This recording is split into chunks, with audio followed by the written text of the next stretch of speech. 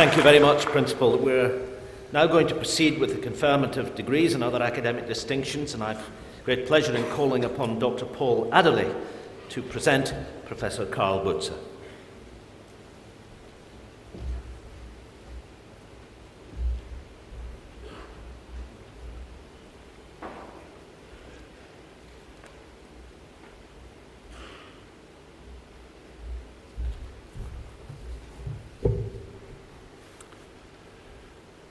Chancellor, Principal, members of the University, graduands, ladies and gentlemen.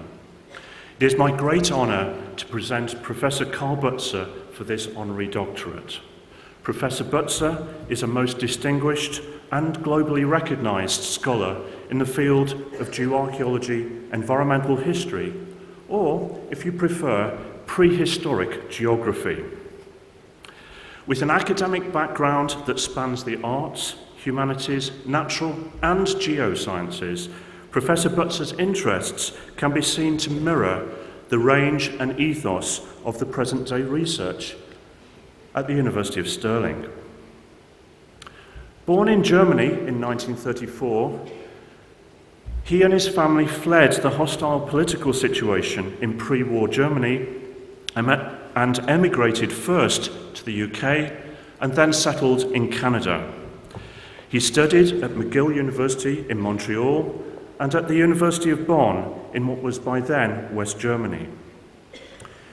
His first career post was at the University of Wisconsin and was marked by several key publications, including his first book, which won immediate acclaim from leading geographers and archaeologists of the time. This book was expanded and in revised form was published in 1970 as Environment and Archaeology, an ecological approach to prehistory. It has since become a major text in the geoarchaeology canon, integrating physical geography and ecological understandings to our knowledge of past environments. In 1966, he became Professor of Anthropology and Geography at the University of Chicago, and during the following decade, his extensive field projects conducted in Egypt and sub-Saharan Africa, nobly supported by his family, resulted in another groundbreaking volume titled Archaeology as Human Ecology. This was published in 1982, again to great acclaim. His research has assessed the relationships between environment and people and has spanned many different spatial and temporal scales. The early phase of his career focused on the environment of early humans, Neanderthal behaviour, and on the first appearance of anatomically modern people. In 1980, he joined the University of Texas, Austin, and his research has since focused on more recent periods. In particular, in considering the prehistory of Egypt, Mexico, and Mediterranean regions, he has examined the impacts of long-term climatic changes. The results of this work on Roman and Islamic water management in southeast Spain will be familiar to the many environmental science and environmental geography students here today who have examined such sites during their own field studies. Professor Butzer is a prolific researcher and a lucid author, with over 250 journal articles and a series of major monographs published. Many are translated to other languages. At a personal level, I've always found Professor Butzer in his role as an editor of a major journal and as a discussant at various conferences, supportive of the approach that I and colleagues at Stirling have adopted in our own geoarchaeology and environmental history studies.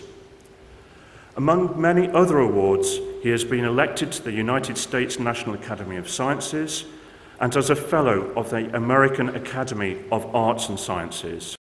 His first major international award in 1979 was the Royal Geographical Society's Busk Medal, recognising his fieldwork achievements. Professor Butzer has made an outstanding contribution to the subject areas of geomorphology, archaeology and environmental history, and has inspired and promoted scholarship in these areas.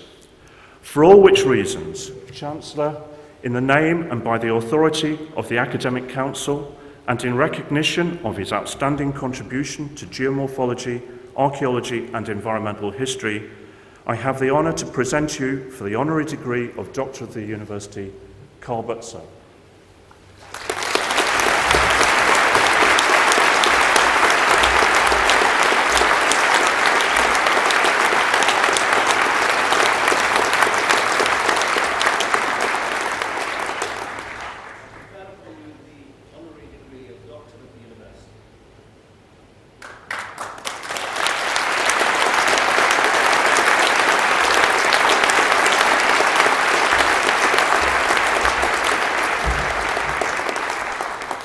We'll have a chance to hear a few words from our new honorary graduate a little later in the ceremony.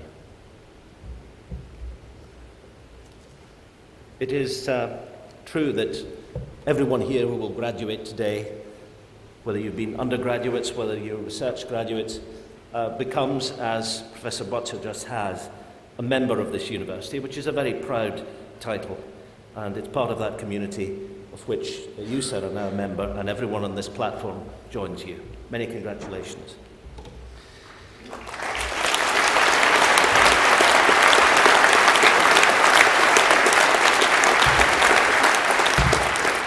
Lucy Tacey.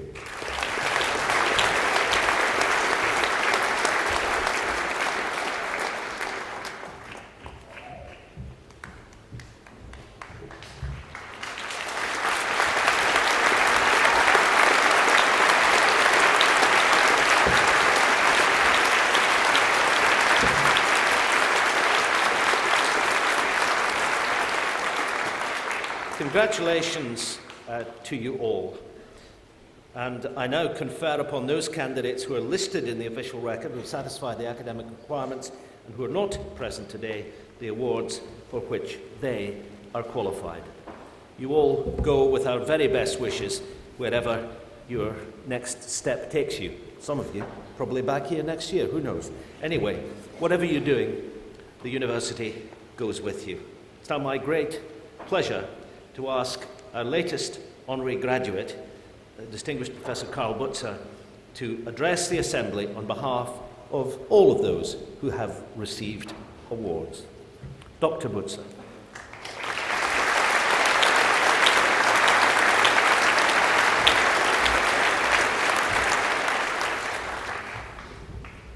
When I came here this morning, I wasn't quite sure what I would want to say, and what struck me was how much this is, in fact, a feast of a community and of many families and of bringing people together from many places.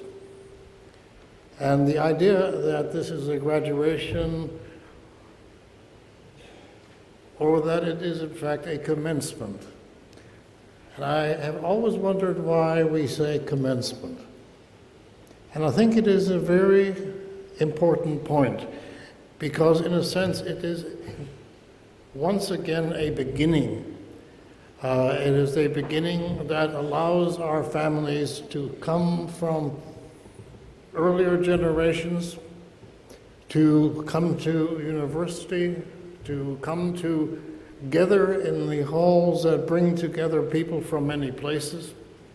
The people come from other shores, as I myself have experienced, and the generosity that is often extended. And so in addressing Chancellor, the Principal, the members of the family, of faculty, the graduates, and the ladies and gentlemen present, I would like to use this as an opportunity to express thanks, and to suggest thanks in the sense that we as a community owe thanks to all of those who have believed in us over time, who have helped us, who have mentored us, and who have hoped that we will point in the right directions, that we will contribute to the future of bringing together people. The wonderful change that has taken place over the last generation or so is that you can look at the ranks of graduates at all levels and see the presence of women in strong force. An opening up that has taken place to some of the very best minds that we have. And I personally have many to thank on both sides of the gender divide. My wife has been a collaborator, co-author, and a staunch supporter throughout my professional life, and it is a very important part, and I think that we should be aware of those unique talents that women have to bring in the academic context. Now, one of the points also to be perhaps mentioned is that we have to look for leadership to bring people together from both the arts, humanities, as well as the sciences, to approach problems that today defy rational understanding in terms of much of the public discourse. The idea of global change is something that is not, as if it were, declared by fiat, by people that know. It is a matter of educating people that they can understand and think critically about what the issues of the day are. And that has to be conferred to our students from the beginning, that they are they are players in this matter of understanding, in screening what can be done to mitigate, what can be done to broaden the ability of us to participate in sectors of not only government, but also in terms of the many types of work that can be done, all the way to the level of academia.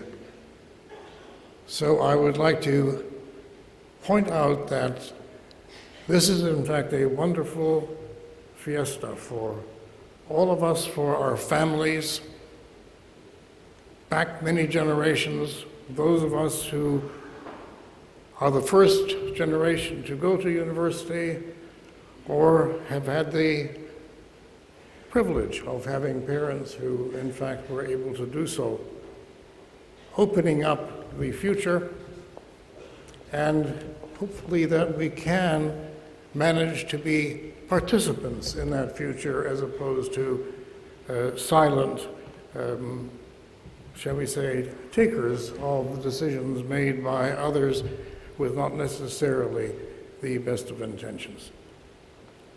I appreciate the opportunity to talk here because my first academic opportunities were opened up in the United Kingdom, and it has remained close to my heart in many ways on the basis of excellent lecturers who came across the ocean as well to Canada and taught me the idea of quality education.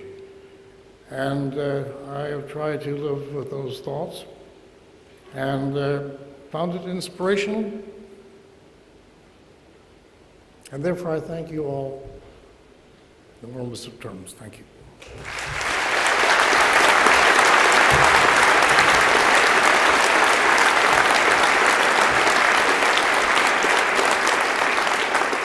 Professor Butzer, we're most grateful for those uplifting words and for your sense of being part of the community that is present today, to which you are warmly welcomed on this occasion. As I've said, our congratulations go with you. Our hopes are that you will have a very happy day and that it becomes one that you will remember. There is a ceremony now, a party really, a reception to which all graduates are most welcome in the Pathfoot building, which will occur immediately after you have had beautiful photographs taken, which I assume most of you are. Our piper will bring this ceremony to an end. It's my great pleasure, on behalf of the University, to thank you, to congratulate you, and to wish you well. I declare this ceremony for the conferment of degrees and other academic distinctions now closed. Thank you very much.